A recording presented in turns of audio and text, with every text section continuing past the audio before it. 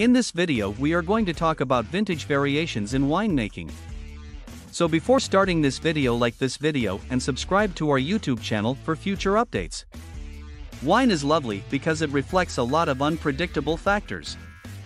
Every season of the year is unique. Wine produced during drought seasons is considerably different from wine produced during flood seasons.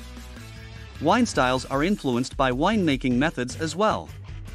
The use of wild yeast against inoculated yeast or the fermentation of a wine in stainless steel as opposed to oak can produce two quite different wines. Comparing wines from several vintages side by side might reveal some intriguing narratives. The growth season in 2019-20 was hot and dry. Looking back, it was the final harvest following a protracted period of drought. Low yields were produced, and the harvesting process was difficult.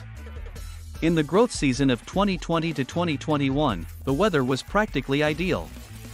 The weather ranged from pleasant to warm. The harvest season was almost ideal, while rainfall was about average. It has been a cold and rainy growing season thus far. Let's hope that the events for vintage 2022 take place in dry, warm weather. The Ricca Terra Aglianico wines are the ones we've chosen to compare vintages of 2020 vintage versus the 2021 vintage. This grape variety was first grown in southern Italy, Basilicate and Campania. It is grown all around Australia, although the Riverland has had the best results. This red grape type produces a wine that is flavorful and fruity. One of our favorite Italian grape types, Aglianico, was planted by Ricca Terra nearly 6 years ago using two of the best and most recent clones. Winemakers have a big say in the flavor and aroma of their products. The 2021 Ricca Terra Aglianico and the 2021 Terra do Rio Aglianico are the wines we have chosen to compare winemaking changes. We adore Aglianico, a white grape cultivar that is Portuguese in origin. It enjoys the warm, dry weather that the Riverland offers. Ricca Terra Aglianico 2021 is produced with little winemaking input. In stainless steel, it ferments before being bottled. Old oak barrels are used to ferment Terra do Rio Aglianico. The wine is matured a little bit longer than the Ricca Terra version before being bottled, which increases the mouthfeel and texture of the wine. It's uncommon to be able to contrast how winemaking and seasons can affect wine styles, but this exclusive deal will enable you to do so. 3 bottles of the 2020 and 2021 Ricca Terra Aglianico are included in this dozen, along with 3 bottles of the Ricca Terra Aglianico and Terra do Rio Aglianico. This edition is extremely constrained. Water is essential for a vine's recovery. Rainfall timing and volume have an impact on the vine and alter the makeup of grapes. While a severe drought can reduce yields and endanger the health of the vines, a wet vintage can lower harvest quality. Rainfall's timing is also crucial. Rainfall during the winter months builds up a water reservoir that the vine's roots will use during the growing season.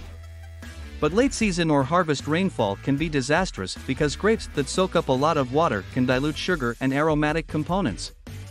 Additionally, rain can increase humidity, which favors the growth of rot and fungus. Grapes prefer generally warm days, chilly nights, and bright sun. The length of a grape's development cycle and ripening process are both impacted by high temperatures or excessive sunlight.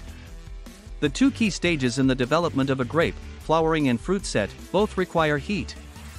Fruit set is the transition from flowers to grapes, whereas flowering is the growth of inflorescences, a cluster of grape blossoms.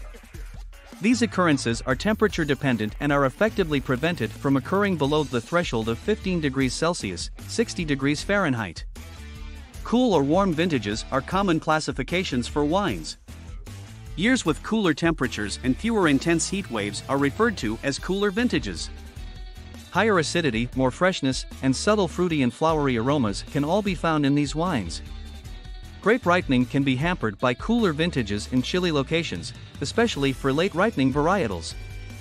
Low temperatures might cause the vine's growth cycle to be delayed and the shoot's growth phases to be inadequately fueled. However, cooler vintages frequently add an extra dose of freshness in warm climates. Warmer vintages, on the other hand, relate to years with extremely high temperatures, frequently interspersed with many heat waves. These circumstances frequently lead to full-bodied wines with jammy smells of ripe black fruits in red wine and tropical fruits in white wine, owing to the concentration of sugar in the grape, which can convert into greater degrees of potential alcohol. Due to the lower levels of acidity in the grapes in milder regions, these vintages tend to be less fresh and have an aroma character of more matured fruit. The secret to happy grapes is sunlight. Photosynthesis cannot occur in the absence of light, and vines cannot produce enough energy for the growth of grapes. Long days with little cloud cover are frequently indicative of a good vintage, whereas low light levels during the growing season are indicative of a terrible one. Extreme weather conditions like hail, frost, and drought can have an impact on the vine's general health as well as the quality of the grapes. Numerous of these occurrences are becoming more frequent and violent due to climate change, posing serious dangers to wine growing in many parts of the world. Large forest fires in Australia and the United States in 2020 covered wine regions with smoke, exposing grapes to smoke taint. While some smoke taint effects can be reversed, doing so will take a lot of work on the part of the winemaker. In the northern portion of Europe, winemakers are frequently impacted by frost, as was the case earlier this spring. After bud burst, when the buds are most vulnerable to frost, late spring frosts can be very destructive. So why is vintage important? Vintage is a true representation of what nature offered at a specific historical moment. It contributes to the distinctiveness of each wine and also makes the topic intriguing and ripe for research. In order to make wine clearer and brighter, producers may disclose whether eggs or dairy products were used in the fining process. However, they are not required to respond. They also don't have to disclose any information about their farming practices. Although a wine must adhere to certain standards in order to have the organic or biodynamic label, inexpensive booze frequently comes from extremely intense cultivation practices. We are particularly concerned about Prosecco overproduction.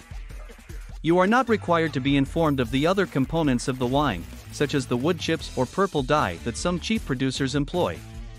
What kind of yeast did the fermentation use? There is also no obligation to provide any information regarding the wine's production process.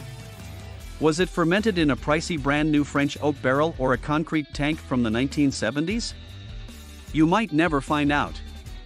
On the wine label, look for the vintage, which is the year the wine was created. If anything isn't immediately obvious on the front label, check the bottle's neck or the backside. The grapes were picked in the year indicated by this year. The vintages change year to year.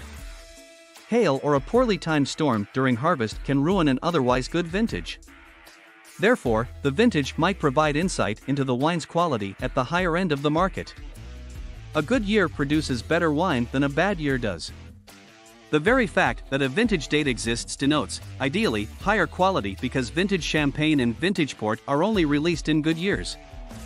However, no matter what you're drinking, the vintage date can help you determine how much bottle aging has occurred. Non-vintage wines typically taste good right away and are not likely to get better with aging. Words like Reserva and Gran Reserva have protected meanings in particular contexts, such as Rioja, and denote prolonged aging. The word reserve on the label, however, is typically purely for marketing purposes. It is helpful to be aware of the alcohol by volume, ABV, level. White wines have an average alcohol content that is a little lower than 13.5%. The percentage is typically written in smaller print at the bottom of the front or back label. Legally, they only have to be exact to the nearest 0.5%. You might wish to pair a lighter wine with lighter fare, like shellfish, or a darker red with meat, like steak. Even if more moderate amounts of alcohol are in style right now, there is nothing inherently wrong with a wine that has a high ABV of 15.5% as long as the acidity and fruit in the wine are balanced. However, a high alcohol content could indicate a jammier, flabbier wine. A maximum ABV limit has been established in some areas, such as warmer climates where grapes ripen quickly. This limit is intended to compel producers to maintain some acidity and balance. Some cooler area white wines, like a Smaragd Riesling from Wacha, have a minimal ABV limit in other regions, where the goal is to prevent excessive acidity. Just right, not too hot and jammy, nor too cold and acidic. What do you think about this video? Do let us know down in the comments section below. If you enjoyed this video and want to hear from us again, be sure to hit that subscribe button before you go.